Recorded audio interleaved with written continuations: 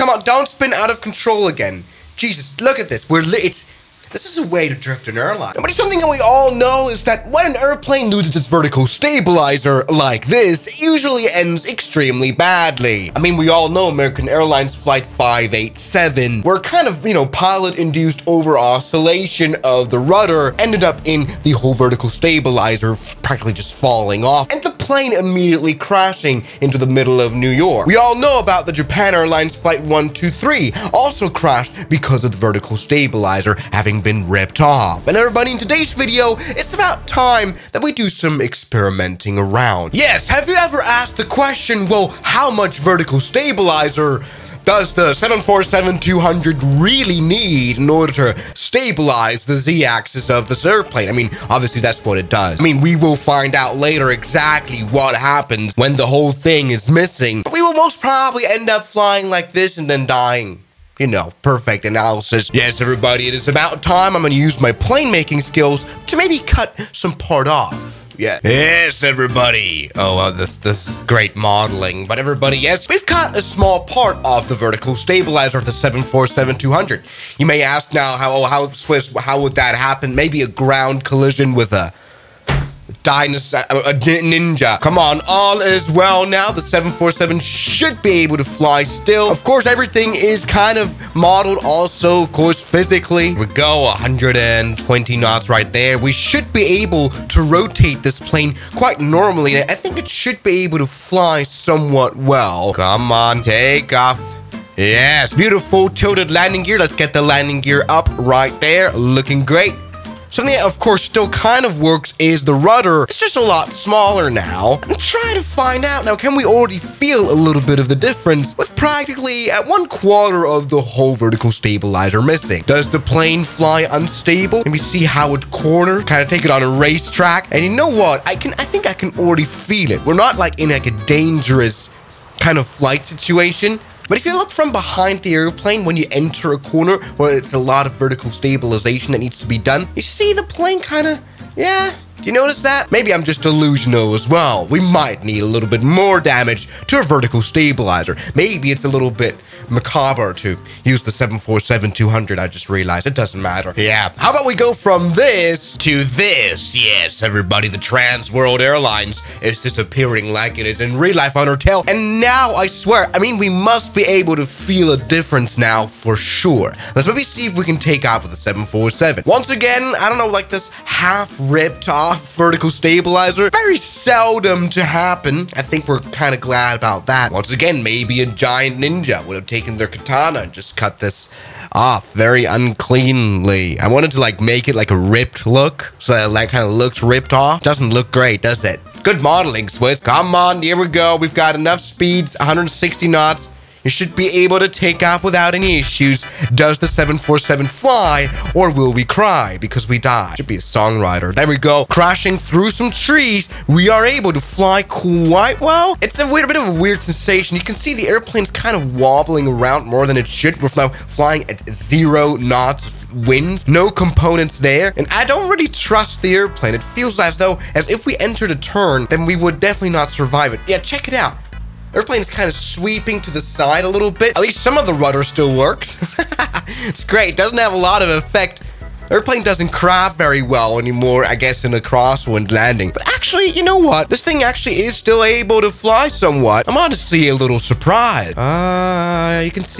You can see some wobbling. That's exactly what I meant. The lack of stability here on the z-axis.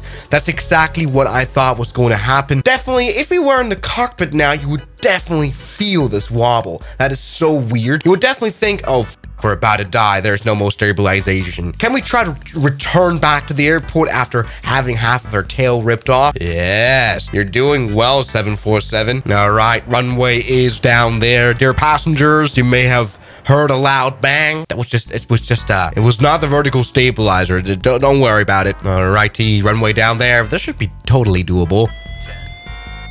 All right, there you go. A little very fast, not very stable of a landing, very late as well. But there we go.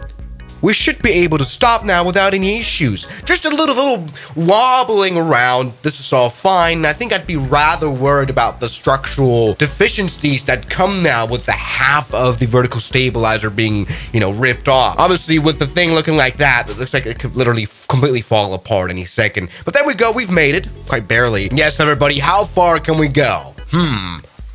Maybe like this? Yes. Who needs TWA and who needs rudder?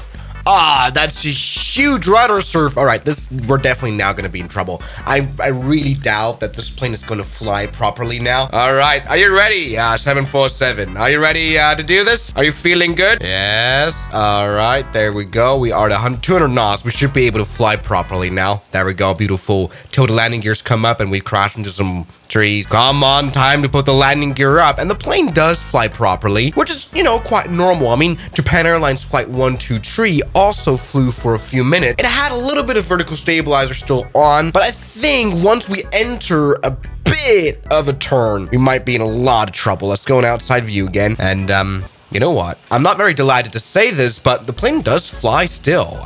We're not dying. How does it do that? It flies pretty much as, well, kind of bad as our situation before. Okay, I mean, we gotta say, there was also B-52 that had pretty much no vertical stabilizer that also landed safely. But we still have a little bit. I guess we need to improve this even further. Yes, everybody, now I got a clean shave going on and all that. Let me see if the airplane still flies. I wouldn't trust myself to do a proper turn now. Come on. Oh, no, now we're in trouble. Now we're in trouble. That's exactly what we've got a JAL Airlines Classic. We are dead. So, you know, as soon as we entered a turn, it lost vertical stabilization. All right, that took a bit of a while. All right. Oh, you know, okay, there, you're dead. We're completely dead. For the first time, I'm kind of glad. Yeah, to be honest, I was kind of worried for a bit that I did, you know, the modeling wrong or something. Now we're in a lot of trouble. It almost looks like this plane was now built without the vertical stabilizer. I do want to see, are we in any way able to fly it? If we do fly it very carefully without making any turns, without anything. I mean, once again, we do have the hump. That appears to be helping us a little bit. I mean, yes. I mean, it must do. It's quite a tall fuselage. It's not as round as maybe like an A320 at all. So that must help a little bit. Come on now, 160 knots. Let's go ahead and depart out of the airport of Princess Juliana. Come on, you should be able to do it. Take off. Yeah. As long as we just pull up. All right, yeah. We can see some drifting happening. Drift is happening. Drift is happening a lot. We got no traction. We are dead. And we've got no I wanted to pull in rudder here, but that obviously hasn't worked very well. All right, crash into a mountain. Everybody, we sure learned today that, yes, you should always check your empennage for any damage. For any damages. Please, come on, don't spin out of control again. Jesus, look at this. This is a way to drift an airline. You know what? Maybe we can come up with new possibilities. But yes, it's like genuinely deadly if you lose your vertical stabilizer, as much as it is if you lose your horizontal one. Maybe it's time to test that in a later video. So everybody, thank you guys so much for watching. So dead, the flight simulator's crashed. That's great. Thank you so much for watching this video, and I'll see you guys tomorrow as always. Good night. And a special thanks goes out to my members, my supporters, Guns Killer, R27, James Deram, That Dude, Anime Gods of Gaming, Derek, Insider Plane, Nishijitsu Finder, Professional Jamal, Ryland Williams, and New the York. You've got beautiful names.